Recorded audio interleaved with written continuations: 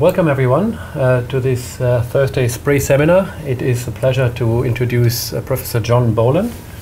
John and I met for the first time in November last year at the Asia Pacific Solar Research Conference, and we got talking about grid integration issues and so forth, and I thought it is probably a good idea for him to come here to educate us about these issues.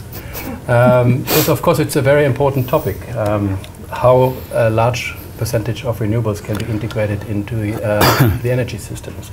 So John is, he refers to himself as a professor of environmental mathematics. I understand he's only one of that kind. He's also Deputy Director of the Industrial AI Research Centre at the University of South Australia. His research is on environmental mathematics, includes water resource management, renewable energy utilization, energy efficient house design and environmental accounting.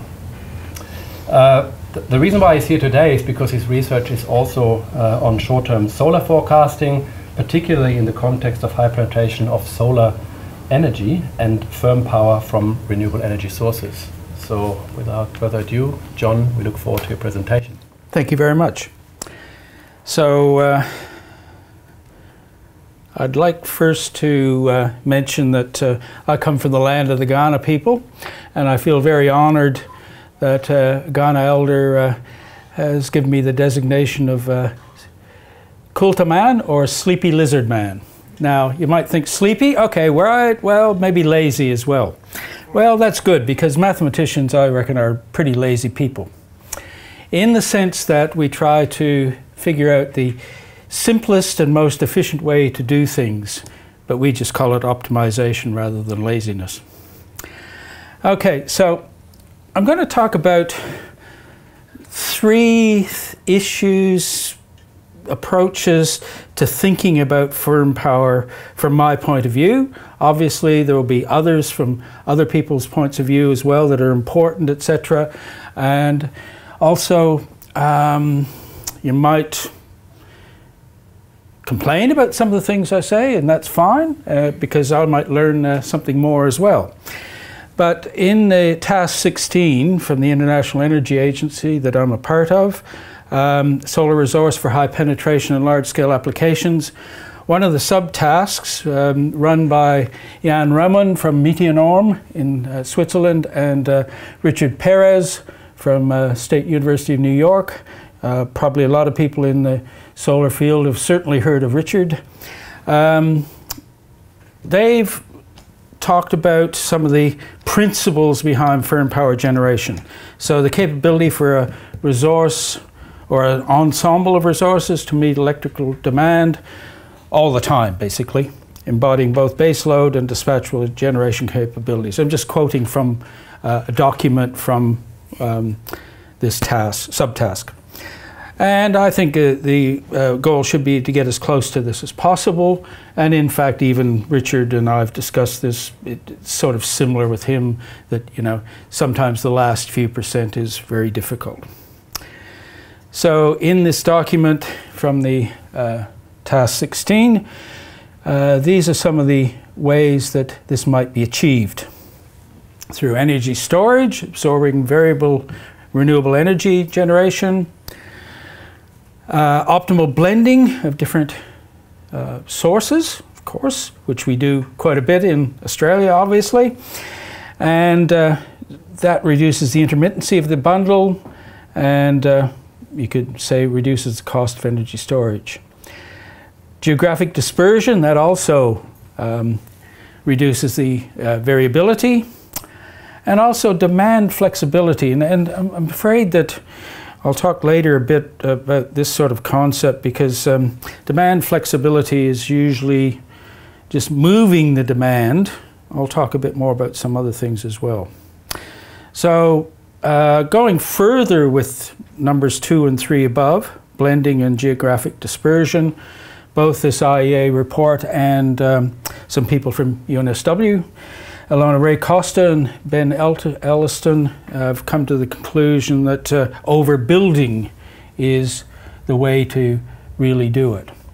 Now, we've seen, I think, in Australia already that there's some problems with this, some pushback from people about not just the installations themselves, but the transmission lines and all of that as well. So we have to sort of take that into consideration. But one point in the IEA report is that overbuilding is much cheaper than using battery storage. Okay?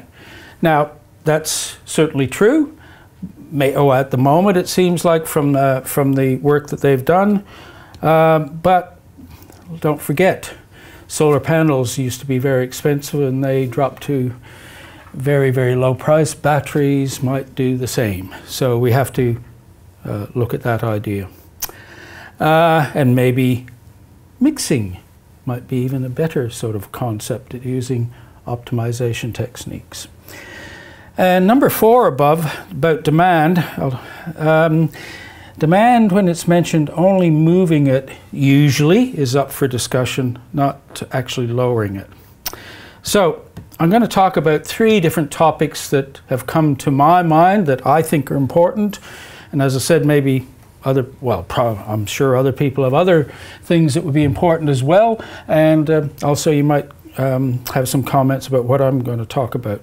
Okay, so what I'm going to look at first is, okay, how do we actually understand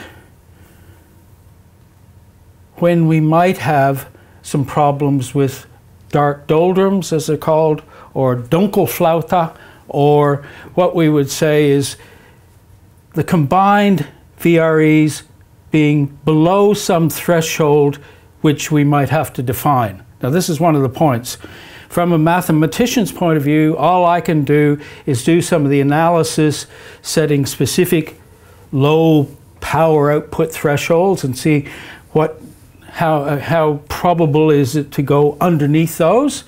Policymakers, grid engineers, etc., would have to decide what would that threshold be that would be critical. Okay, but I can do it at many different thresholds and do this analysis, and so that can help inform. And I'm going to use a little toy example. I'm going to use 2 places, Clements Gap Wind Farm from South Australia and Broken Hill Solar Farm in New South Wales, just as a little toy experiment to show how I work out probabilities in this sort of situation. I've got 30-minute power output, and I'm aggregating it to daily over 12 years and devise a model for it. There are not 12 contemporaneous years for these 2 installations, so even at the start I duplicated some data for this little experiment.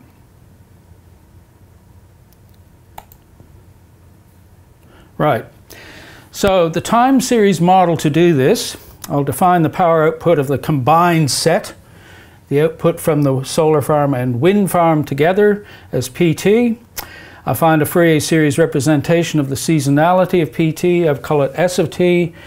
Define the residual data set R of T, the difference between the 2, so removing the seasonality.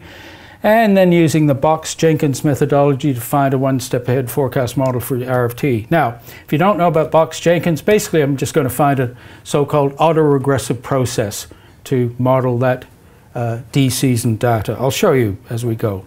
So this is what the output looks like over 2 years, and I've put the seasonal fit from a Fourier series model, subtract the 2 of them, and then I find a model for the season. It's given here.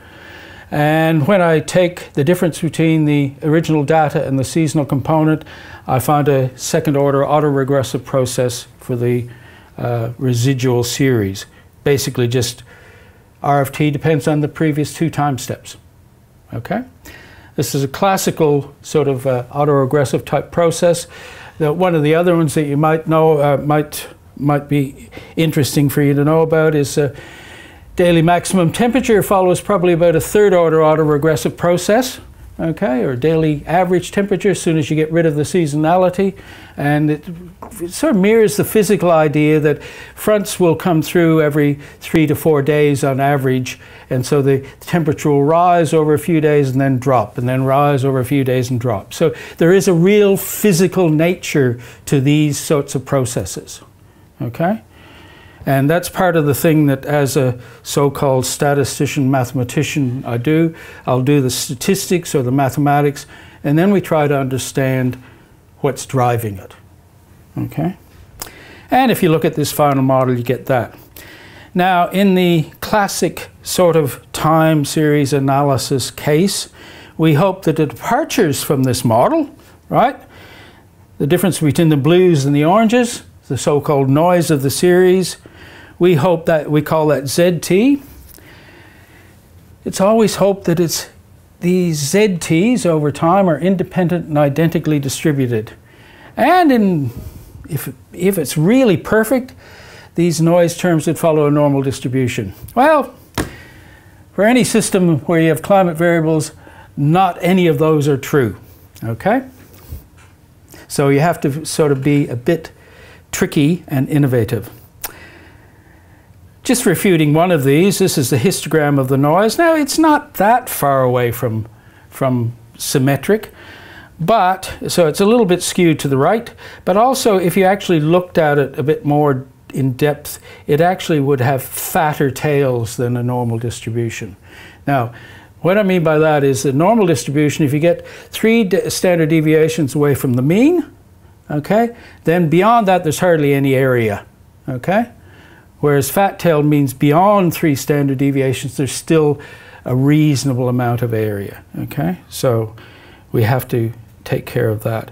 And also we have the fact that these noise terms, when I say identically distributed, independent, where they're not independent is in the variance.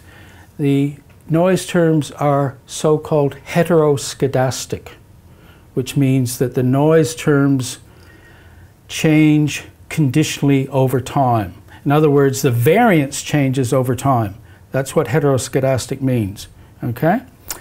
So what I'm going to do first is, how would we set error bounds if it were perfect, okay? If it was IID and normal and everything, okay? So I'll show you how you do that first, just to sort of digress for a minute, and then we'll show you how you have to change to our situation. So this is another little toy thing that I created. This is perfectly created, and it's varying over time, but in a very specific sense. And when we fitted the autoregressive model to this term, then the noise terms, here's basically the distribution of the noise terms with the red curve is a normal curve with the same mean and standard deviation. And you can actually go through and prove statistically that it follows normal distribution, etc., etc. When you do that, and you want to put a prediction interval or confidence interval around your prediction, your forecast, okay? It's any confidence interval is basically the mean value plus or minus a value from the standard normal distribution times the standard deviation of the data, okay? That's just a classic definition of a confidence interval. For a prediction interval, if we forecast one step ahead and then we want to put error bounds around that forecast, you take the forecast value, add and subtract the standard normal value that you want times the standard deviation of the noise. So for instance, if you want a 95% prediction interval, right, you would add 1.96 and subtract 1.96 times the standard deviation from your forecast value, okay? If it was 90%, it'd be 1.645, you know, all of these sorts of things. How do you check if it works? Well, if we want a 95% prediction interval, then 95% of the observed data should fall in that interval. Look what it looks like. By the way, I tested it. Yes, 95% or 95.01% fall within, you know, if I try to 90%, it works as well. But one thing to note, if we look at the data is the blue, the orange is the forecast value, so it's forecasting pretty close to the right sort of approach. And these prediction intervals or confidence intervals, the thing to note about them here is that if you look here, if you look at the difference between the upper and lower bound here and the upper and lower bound here, it's exactly the same distance, okay? because the variance is not changing over time in this perfect example. Okay? So, how am I going to work out what we do? That'll be for later, we'll need that. But in this probability sort of thing, what we want to do is we want to find out the probability of finding sequences of days in a row below some threshold, which is like a critical value. Below that, we're going to be in trouble, potentially, okay? We might not be able to supply the demand, all right? Now, we only have 12 years of data. Often that's not enough to work out things like risk analysis calculations. In fact, I had a PhD student funded by AEMO many, many years ago, and worked out risk analysis for electricity demand in South Australia. Okay, and basically we took 10 years of demand, half our demand, we generated 500 years of synthetic demand, and then we're able to work out probabilities of exceedance of certain levels of demand and stuff like this. Okay, we're going to do a similar thing here. I'm going to take this data and I'm going to get a large number of years of data. I think I've generated 240 years of data to estimate the probability of sequences of days before a prescribed threshold. And this data that we're going to generate is statistically indistinguishable from the 12 years. Okay, it's got the same gross statistics, but it will contain often sequences not seen in the original data. Okay, and I can explain something from the River Murray stuff later on in question time if you're interested to see why this could be important. So we use a concept called bootstrapping. So we had an AR2 model for the autoregressive model. We start at time step 3. We've generated 2 random numbers before that out of the original data. So we generate a random number A from a uniform distribution of 0, 1. This is going to be a probability, okay? And then we find what value in the noise corresponds to that level of probability in the inverse cumulative probability distribution. I'll show you a picture about it in a second. You add this to the forecast from the AR2 model for time step 3. Then add this to the seasonal component, and then you just keep continuing that for as many years as you want. And you generate thousands if you want it, okay? That random noise values, okay, so basically I generated A randomly from a uniform distribution. I got 0.44, that's our probability, okay? And this red curve is the cumulative distribution function for the noise terms, the ZT. I go to 0.44 on the y-axis, rip across to the curve, and then down, and I get a particular value out of that noise term at random. I add that to the forecast value, then add the seasonal value, and I generate that synthetic value at that time step. And I just keep doing that for as many years as I want. For the threshold, once again, I think this is a subjective view. You want to figure out what's a lower bound on what amount of energy you might need to generate. I've taken the 10th percentile of the data.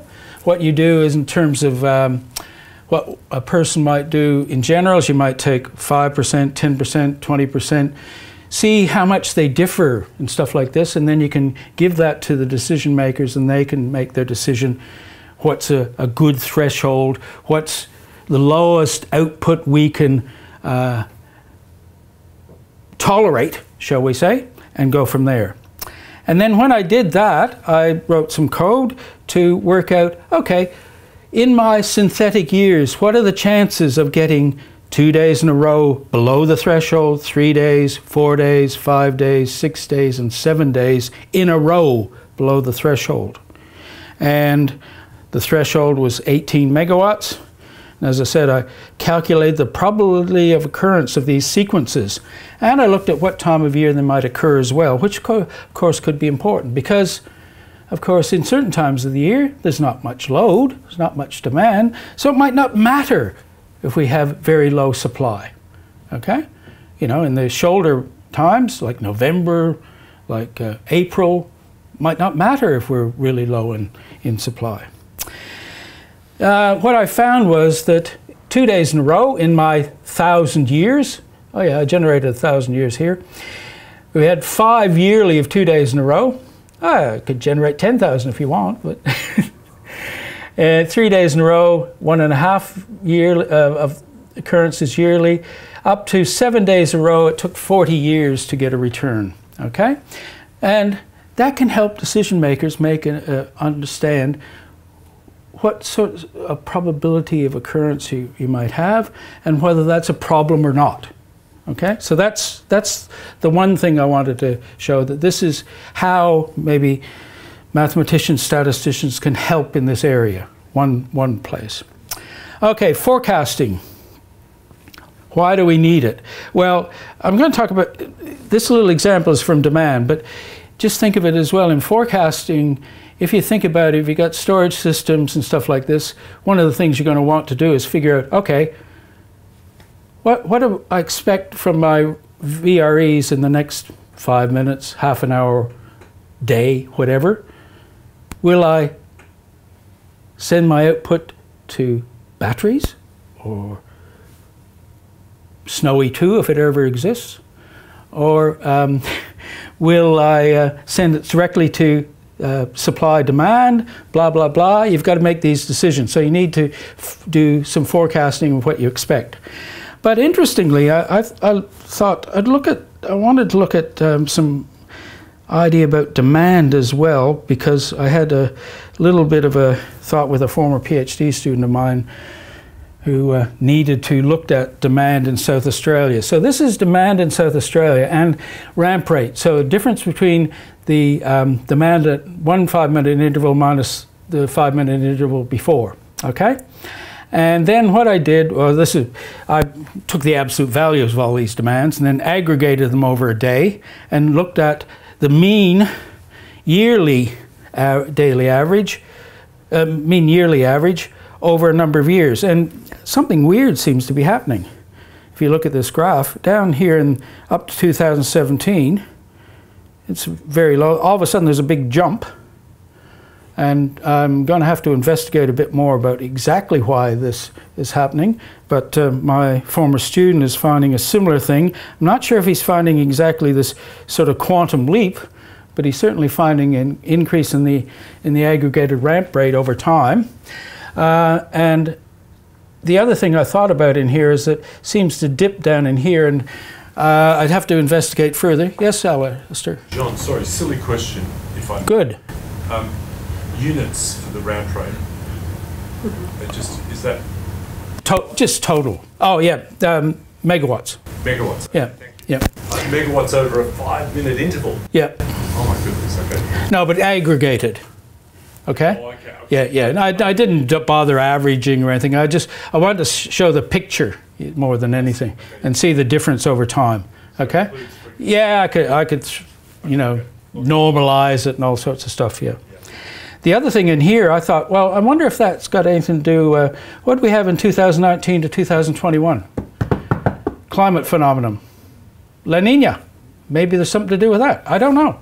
I haven't looked at it enough. But anyway, things are happening over time. And maybe things are happening over time as well in supply as well. In terms of ramp rate, we'll have to look at it.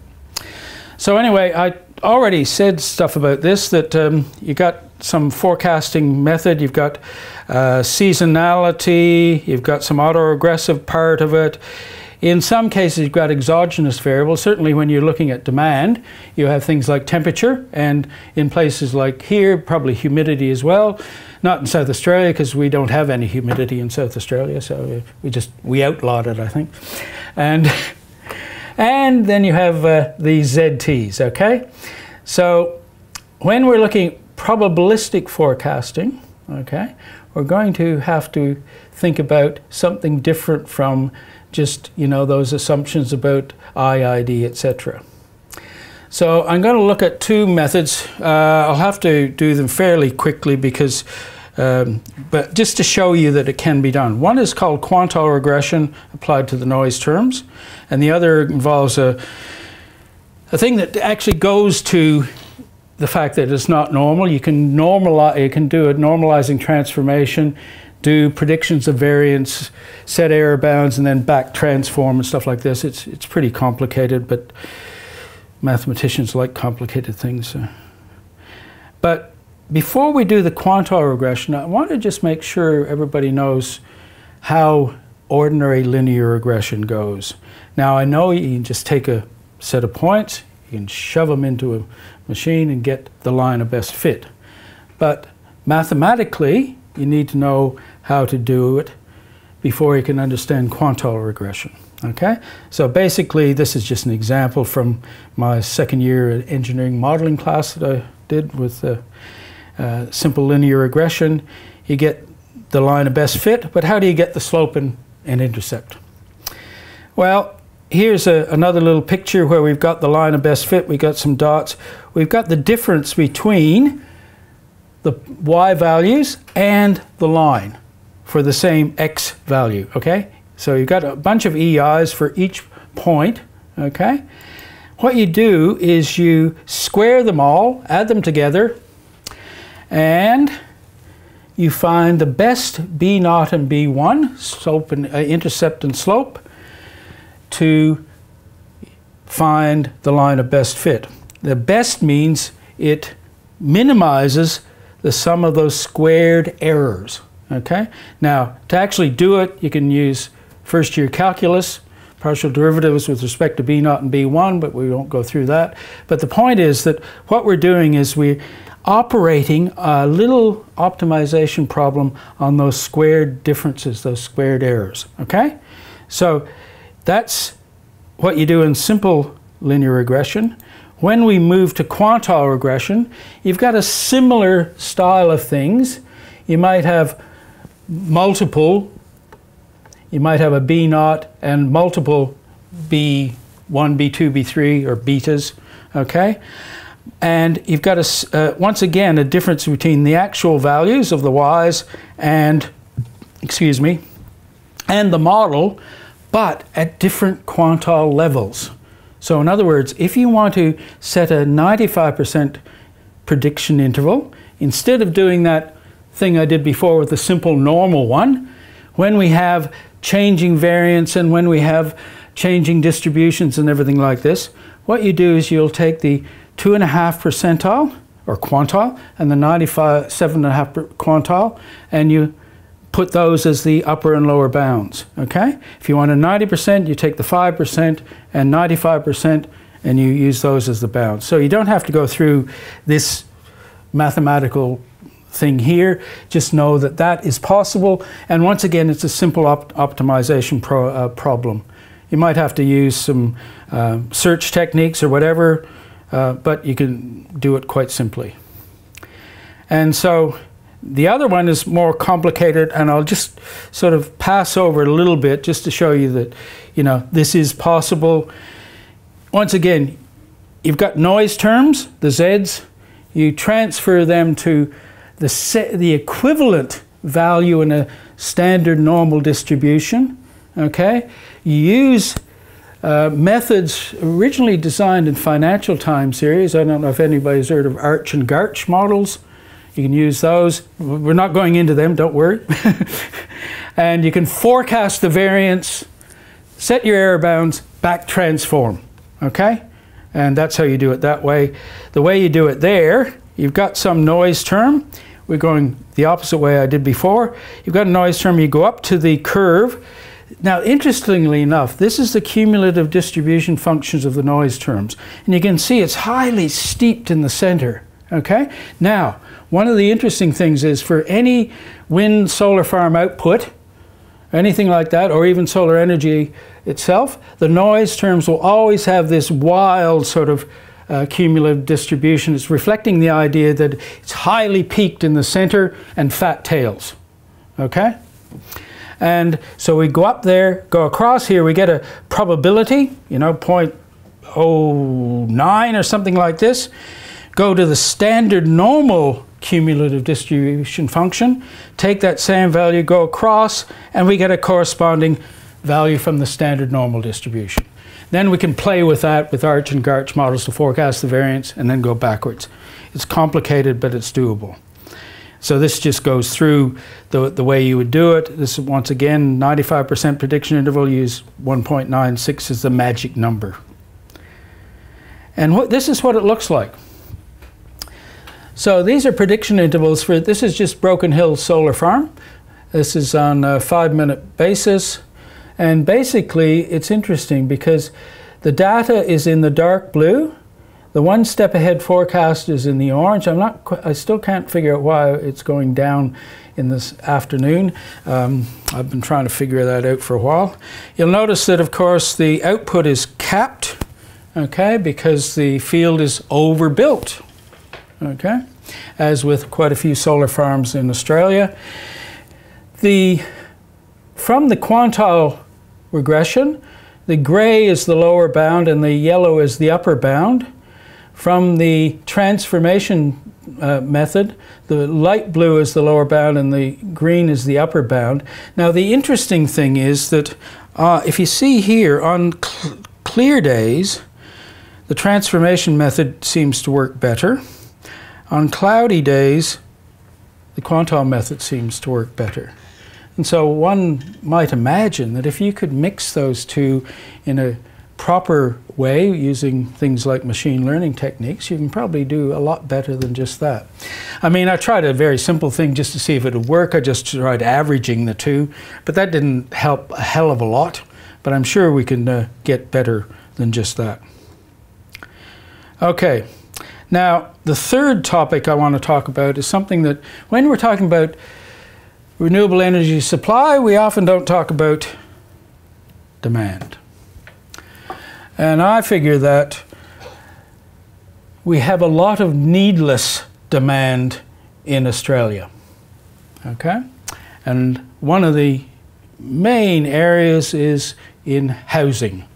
It's been said that Australians basically live in expensive tents, okay? And sometimes super expensive tents, all right?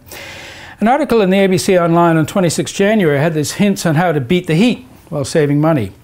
Avoid too low set points for aircon. You don't need a set point of 20 degrees when it's 37, okay? Have you ever heard of Fanger? Alistair has. What was it, 11 degrees below the ambient? Something of that as the maximum difference. Probably because it was in Northern Europe, probably that can be relaxed a bit. You know, you don't want it when it's 45 in Adelaide, you don't want it at 34 inside. But, you know, you still, you know, you might want it still at 28 and it's still quite a big difference and good enough. Added to that, there was a University of Sydney report last year which I thought was really, really interesting, that if you want the effect of an 24 degree set point, use fans and a 27 degree set point and you'll save a lot of money and energy, okay? And in fact, I noticed that last night where I'm staying up on Belmore Road. I had the window all open, everything like this, but there wasn't much breeze last night. So, you know, in the middle of the night I woke up and I thought, oh, I'm going to have to turn the aircon on for a little bit. So I closed everything up, turned the aircon on. If I'd had a fan, I wouldn't have to do that, okay? Close gaps and insulate if possible. I can't believe that some people still ignore insulating the ceilings when they've got the ability to do it. Open the house for ventilation when cool and close when hot, obviously. I would look ahead a few days and plan your actions. Use plants for shading. I'll go further and say for general climate control, because it actually cut hot winds in summer and cold winds in winter. We do that and stuff like that. Awnings. Now a lot of people install roller blinds. If you get the heat inside, it's still going to be trapped in there. Whereas if shading, it'll keep that solar radiation off, and that's not in the article. I just added that. But this list frightens me. not the list itself. It's very good advice. What frightens me is these things that you have to actually mention them at all. You shouldn't have to mention. They should be obvious. You need minimum glazing on the west side, shaded when existing. These are extra things that weren't... Oh yeah, no black roofs. Yes, the old furphy. It's actually been outlawed in northern Adelaide just recently. Why not the whole of Adelaide? I don't know. Anyway, precinct design, not just block design. The standard thing in Europe for centuries, if you got a whole big block, you might sort of have all around the perimeter, say a three-story apartment building in the center green space. Okay. In Victoria, they mandate permeable surface minimums, okay, for flood control. And we'll talk about some other things. So this is a new house in my street. Guess which way it's facing? West. With all that glass, yes. And just a driveway, and I hate calling this artificial lawn or grass because it's got nothing to do with grass. So of course, all of this will heat up in the hot summer afternoon, and especially in Adelaide, where it's boiling hot anyway, often, and they'll just have to turn their aircon on full blast for so long. And of course, it matters because this is actually something I've looked at: the number of days per decade over 40 degrees in Adelaide, okay? And each time, like 1940, this is the decade starting in 1940. So look what was it in the 2010s? 69 days, okay? Over 40. But because it's dry heat, you can deal with it. This is the back of our house facing west. Vegetation, gee. Shading the house, and you can see a little bit here, there's some awnings as well to help. And this is the front of our house with our air conditioners. They're called trees. So we use fans and trees, and that's it. We don't have mechanical air conditioning in a place with 69 days over 40 in a decade, but we do well. Oh, by the way, we're actually, with a bit of money, we're monitoring the effects of the garden as well. And got monitors all around the garden, in the house, in a shed, and also in an open area across the street for comparison purposes. We'll be doing that over a year. Because one of my former PhD students found that also the interesting thing is that obviously that should help in summertime for the heat, but at nighttime in winter, it's warmer than if it's totally bare as well. So it'll help at nighttime in winter too. So from my point of view, overbuilding, I think certainly will benefit firm power. But what has happened, especially some of the great examples recently, just from wind farms and solar farms, if you get the community on board, it's going to be very easy compared to not, okay? The increasing demand rate may mean that batteries are part of the mix. So once again, use optimization to see how much of each you might need, rather than just say, I'll go for this or I'll go for that, okay? Community batteries, we did some research a few years ago with data from Lockhill Park, Green Village in Adelaide, where it really looked like the community batteries were much better mixed than just everybody getting their own.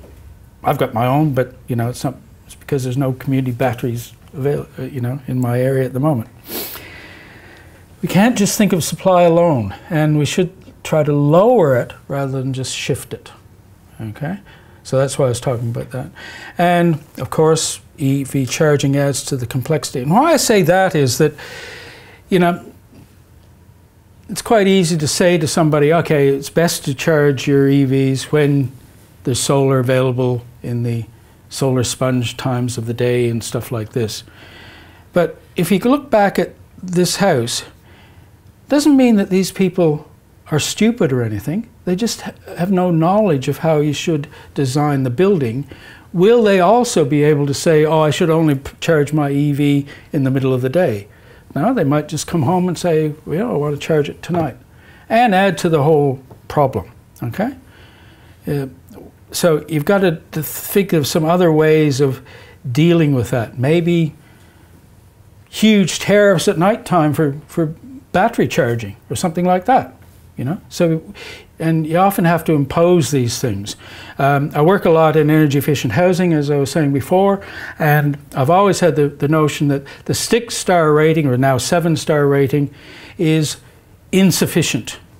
What you should do first is mandate certain things, certain levels of insulation, insulation, and perhaps certain levels of glazing, and then do the energy rating after that.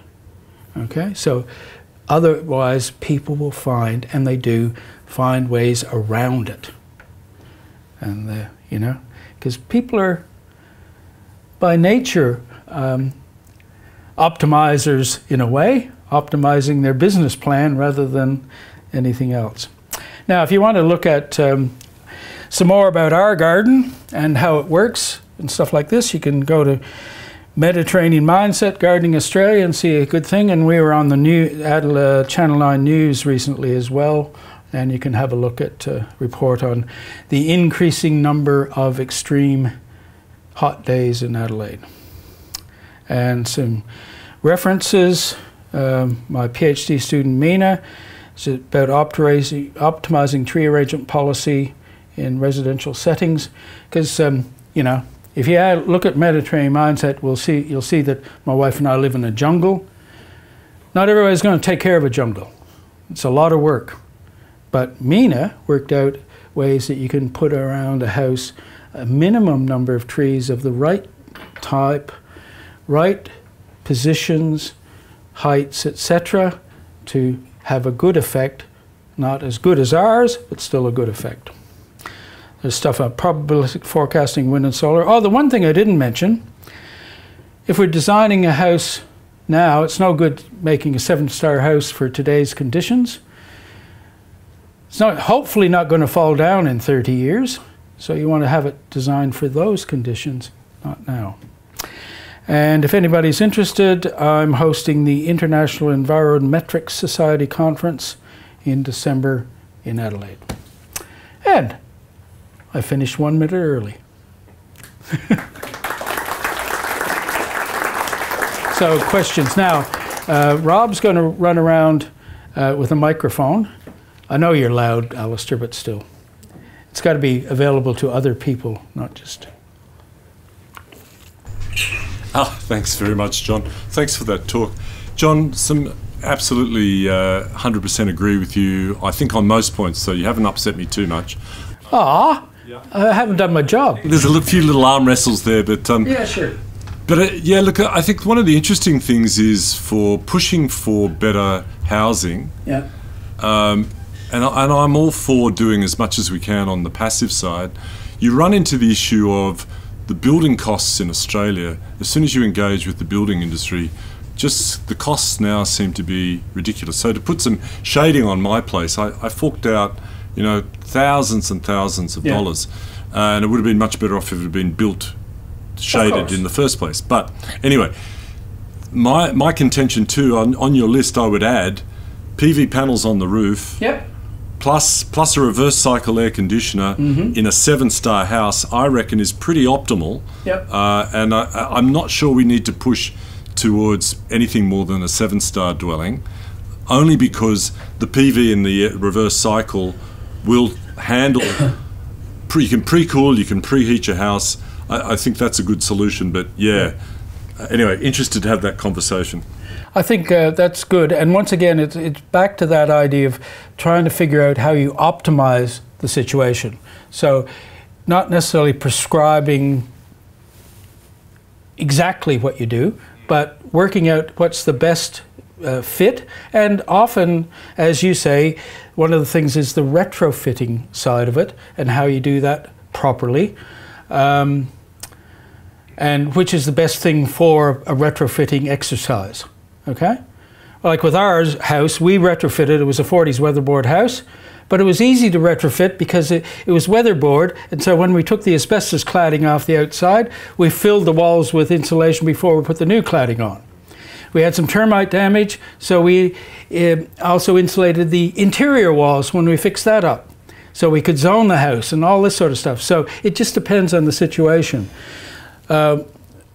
With retrofitting, one of the things that's quite fascinating, we have a new project starting right at the moment where we're going to test retrofitting indigenous housing in the APY lands in northern South Australia, and that should also give us some interesting things too, because you've got to look also at things like cultural norms and things like that as well, and the usage, how the houses are used, etc., etc. So yeah, you're quite right, but I guess one of the things you can say is that Australia's way behind in retrofitting. I mean, Portugal started retrofitting apartment blocks in the 1990s to be of higher energy standard, okay? And so it can be done, but it's a big job. But you see, even with that house that I showed, like that's a brand new house and it's not properly done, okay? So we have an ongoing problem. Thanks, Alistair.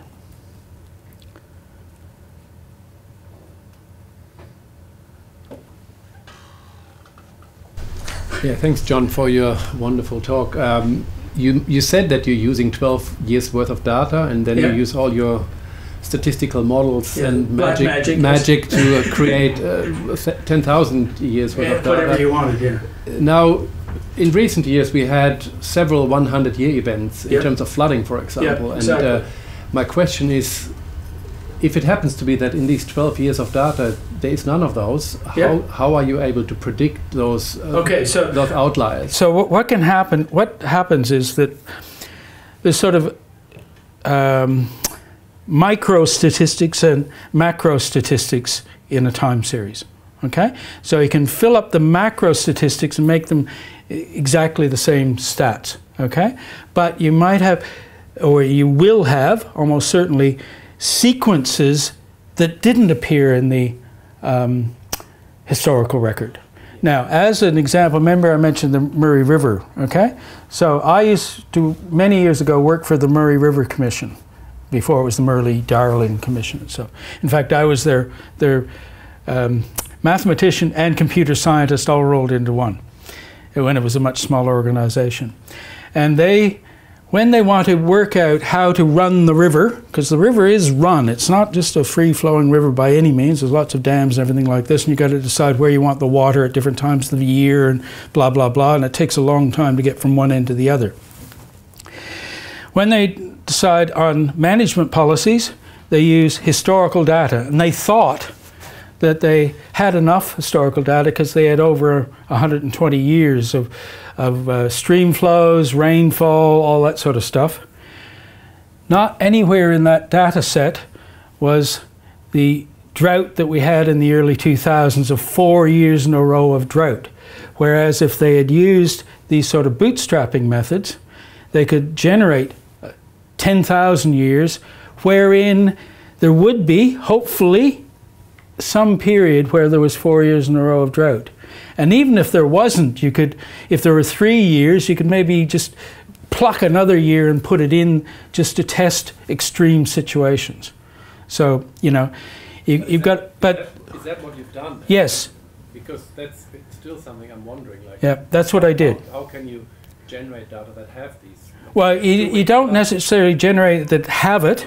You hope that they have it, and especially if you generate enough years, you hope that there will be sequences because of those autoregressive parts.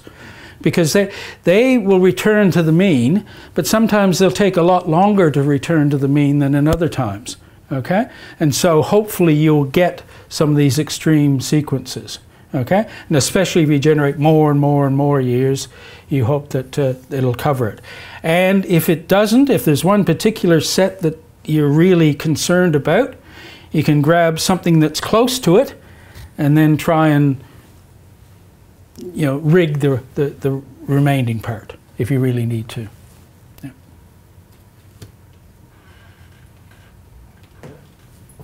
It's over there. See you later. Hi. Paolo, a master's student here at Renewable Energy Engineering. Yeah. I'm wondering if you're able to reconcile your probabilistic forecasting with the climate models that are released by the IPCC. Like there are climate models that project, for example, extreme temperatures on a high emission scenario or a low emission scenario. Like, does your modeling fit in with that? Well, what I was doing is basically very short-term stuff, okay?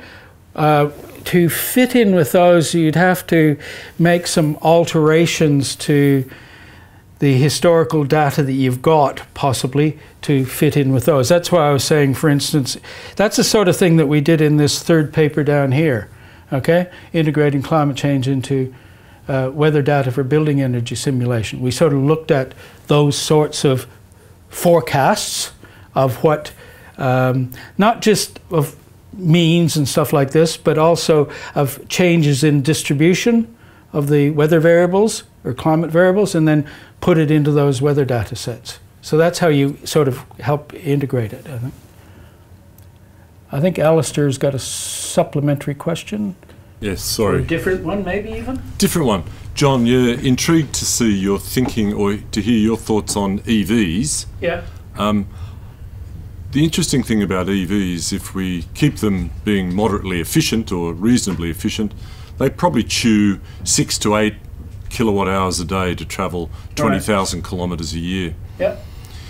If we look at the distribution of electric hot water heaters, which are currently being thrown from out of the middle of the night to being heated in the middle of the day to soak up lots of solar that we seem to have a lot of, giving people the incentive to switch from electric resistance hot water heaters to heat pumps would probably save 7 or 8 kilowatt hours a day, which rather than going into resistively heating your hot water could be charging your electric vehicle somewhere in the network. Sure. Yeah, just I don't think EVs are such a big problem if we phase out inefficient use of electricity. We're still quite possibly, yes. Once again, going back to the retrofitting and stuff like that, if you're using stuff all for heating and cooling in the evening, maybe you can use it for EVs. Yeah, I so think hot waters and hot water, yeah. Hot water and pool pumps are probably going to be maybe in Adelaide in the summer it's a big load on air conditioners to breathe. Yeah. Yeah, I think there's lots of energy inefficiency that we could. Of course. Yeah, seems to be. Yeah. But it's not sexy, is it? That's the thing. You're not building things. Bikini on it or something. I don't know. Yeah, make it sexy somehow. Yes. No, the idea of Alistair Sproul in a bikini, no. I tried it, John. It doesn't work. Thorsten. Oh, not Shukla. So my question is completely based on the probabilistic modeling. So we are always interested in understanding the sequence of one and having a probability of one in one, back-to-back sort of events. So if we had an extreme event in 2020, we are interested if it's going to be following on 2021, then 2022 or not. So adjust somehow. So can we identify the patterns of those sequences using a simplified approach that doesn't involve a lot of machine learning or including 10 variables to understand if that sequence is happening? On that time scale, probably not, I don't think. I think you need, because the stuff I do is very, very short-term stuff because it's all geared towards the market and stuff like that. When you go to longer time scales, you have to use much different methods.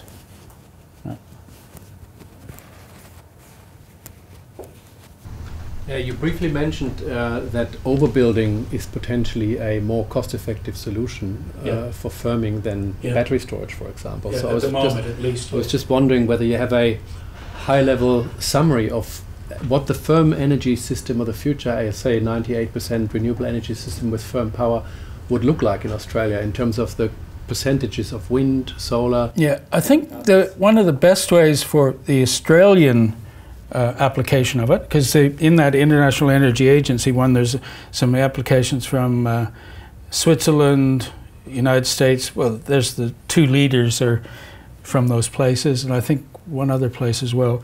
But if you go back to, I mentioned Ilona Ray Costa and Ben Elliston from UNSW, their paper on it from 2023, I think it is, that's probably a good place to start, because they go into that quite specifically about the Australian situation. Okay, so that'd be a good place to have a look. I think there's one back at the back, Dan. Hey John, yeah, I'm just wondering if you got any thoughts on, obviously these dark doldrum events will be able to be forecast maybe like 7 days in advance of them hitting the grid.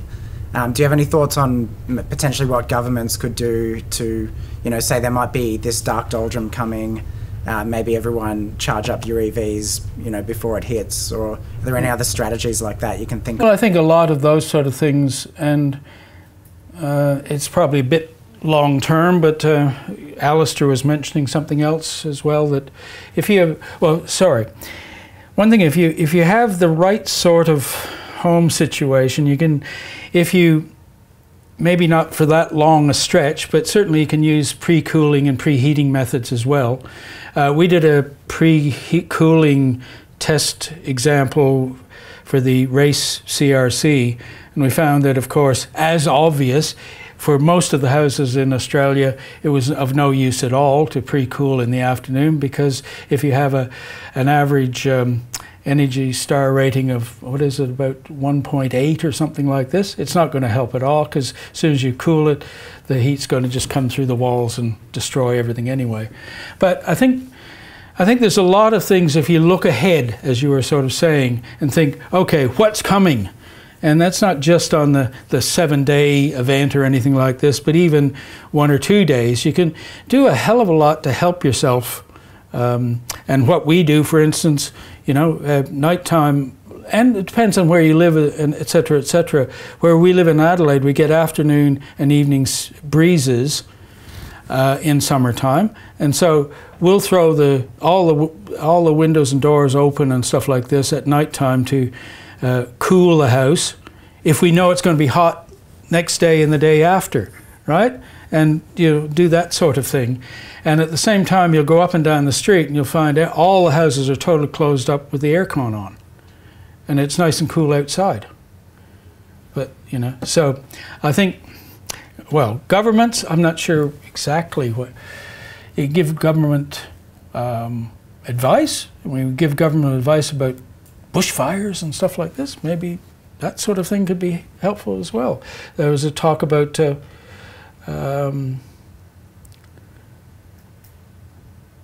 you know, not just heat wave advice, but extreme heat wave advice and stuff like this as well. So, you know, maybe that's where you could intervene. All right. Well, it's 1 o'clock. Unless there's any other urgent questions, I'd say we thank John again for his beautiful presentation.